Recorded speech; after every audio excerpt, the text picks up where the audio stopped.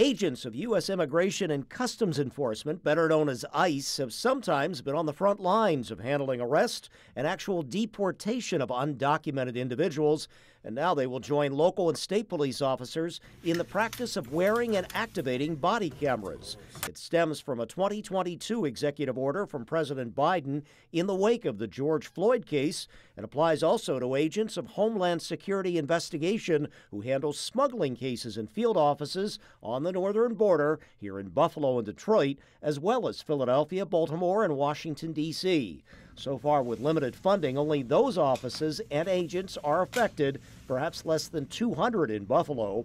A local former Homeland Security agent not surprised by a policy he feels just makes sense for transparency and safeguards for agents as well. And I think in almost all cases, they're going to show the public that nothing bad is happening behind the scenes. And if you got a body camera, you just say, look at the footage. See, it didn't happen that way. Some ask why a body camera policy didn't apply to federal agents sooner.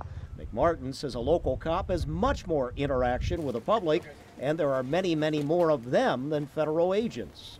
The use of that type of equipment was almost, a no-brainer at the local level years ago. The federal level, as you moved up through the layers of law enforcement, was almost, kind of a non-priority. Again, some of these agents handle deportation. You don't think is related to anything with concerns about immigration? I don't think there was any priority given at a cabinet level basis that said, we have to think about giving body-worn cameras to the Department of Homeland Security because immigration is a hot button topic.